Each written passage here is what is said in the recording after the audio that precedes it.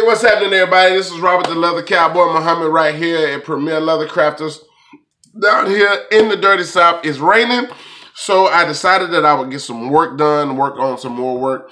After a successful, very successful, I think, ad campaign the last 2 weeks, well, the last week, I ran 2 ad campaigns simultaneously, which is something that I will get into a video about later on. But I want you guys to understand that it's not just about the leather crafting. Leather crafting is good, but you have to know how to go out there and sell the product. So stay tuned very closely. I'll be doing a video on that. But one more tip that I want to talk with you guys about is a process called wet forming. Now, wet forming can probably be done. I mean, crafters, every crafter has their own technique of doing it. There's a base process to do it. And if you're stuck into that old frame of mind or mentality, frame of mind of doing wet forming, it's going to take you forever.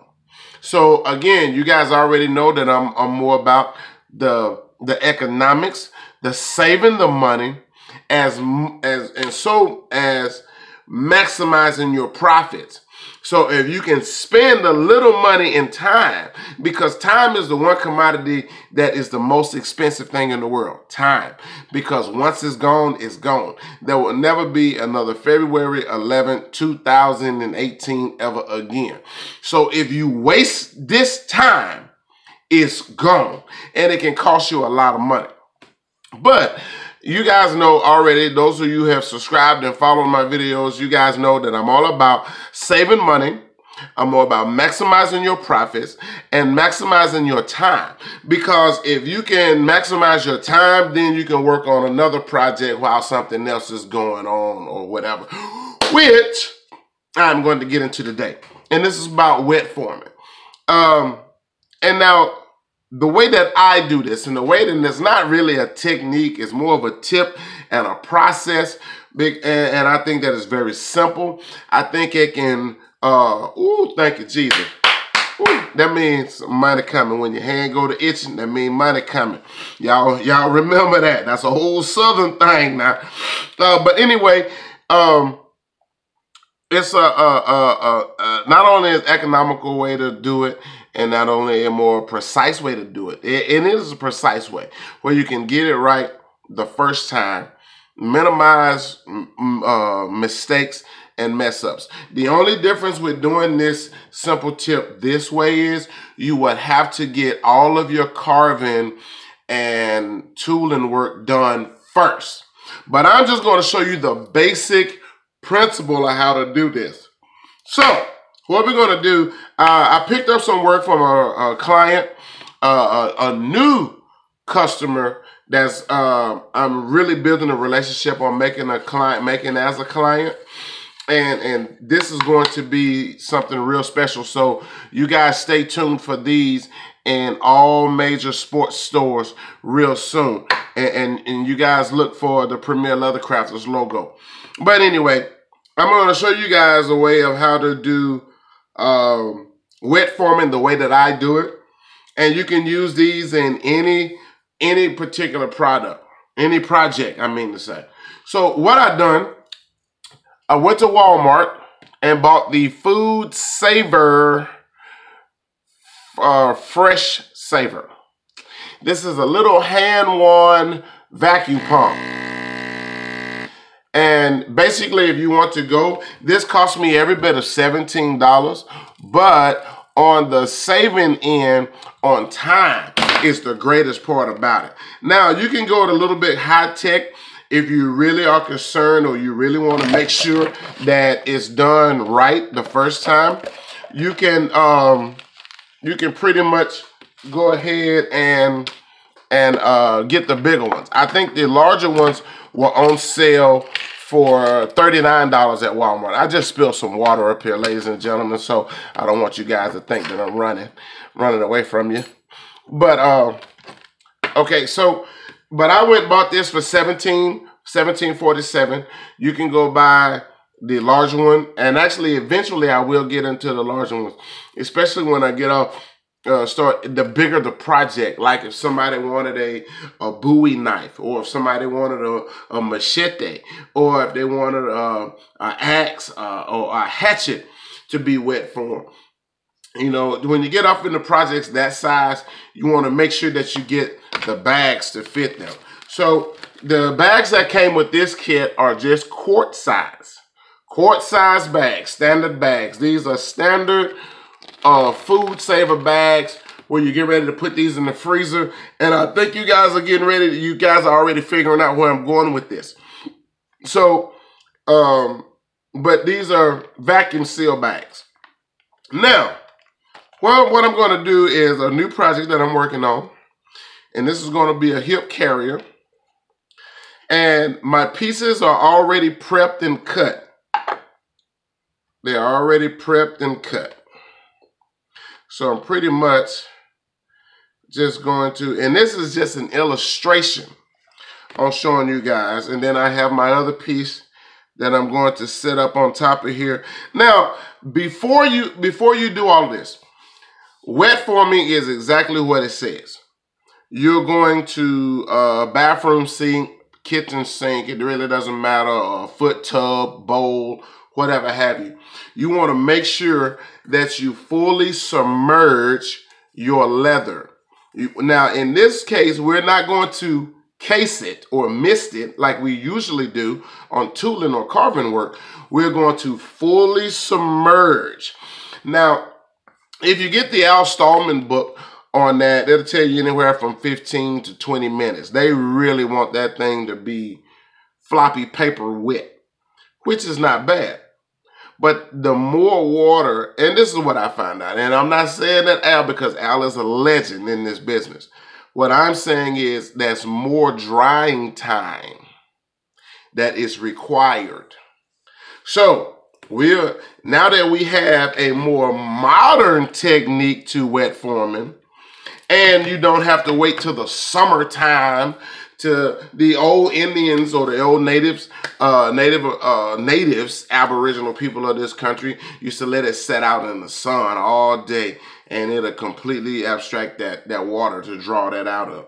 But what we're going to do, we're going to use our food saver. And what I've done, you guys can see that, because you can already see my piece that I'm going to wet form. And see that? And I've taken it and mashed it, prepped it just a little bit because this is really wet. And now for the quart size bags, this is an ideal shape in the quart size bag. And what I'm going to do, I'm going to work this as steadily as I can, making sure that it doesn't move. And I want you guys to see this, so I'm going to move this camera down. I want you to make sure that it doesn't move. And then we're going to zip lock this closed. And you can hear this zip locking system really crimp and move around. And we're just going to give it a thorough press. Now, there's a circle on here that is easy guideline and easy way to follow that. I think you guys can see the circle right there. So we're going to put this right on top. And I'm going to push the button. Now what I want you guys to see or notice is you see the bag drawing up. This is what you want to do. And what that is doing, ladies and gentlemen, this is wet forming the vacuum seal way, and it's pulling all of the air out. And I'm just going to bump that a couple more times. Now this is fully vacuumed seal. You see how it's perfectly molding this thing together?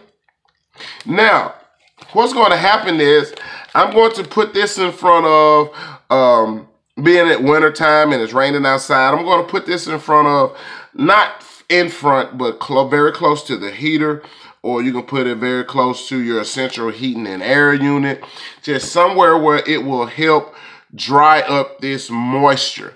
You want it to draw out the moisture in here that is prominent, because we all know that water and plastic And simply, especially we want it to dry out fast because we don't want it to start to mold. That's one thing that we don't want it to do. So we're going to put this in front of, and you can flatten this back out, ladies and gentlemen. Even though it's all vacuum sealed, you can flatten this back out to where you will know you'll be trimming. And see, I already have one piece that's primary trimmed. So I'm going to cut off all of this excess, but not before I pre-punch with my chisel punch all of my stitching holes. Now, this is not the actual project itself. This is just an example of how you would do this completely. Now, later on, you can get the larger bags for larger holsters. If I wanted to do a 357 style holster or a 1911 holster and I wanted to wet mold it, I will get a larger, like a gallon bag. And the same thing, $17. And it pulls all of the air out and it forms this thing right around my piece. You couldn't get a better form on this without the food saver. Now, here it is again, ladies and gentlemen, a product that is not leather, has nothing to do with the leather world, but a very economical tool to use and to making your work better. We've already discussed it one time with the hemp bottles on dye and background work, which has nothing to do with the leather world, but it is a saver and a game changer. So is the food saver. It's a game changer as far as leather world. And just to look at that before we sign off. Look at that. And that's the perfect form. Yes. Cell phone cases, gun holsters, snuff cases, Zippo carriers, Zippo cases. Put it in there and wet mold it. That is ideal.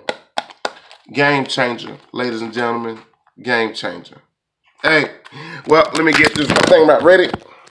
And I was just going to sign off just like that, but I'm going to get this right.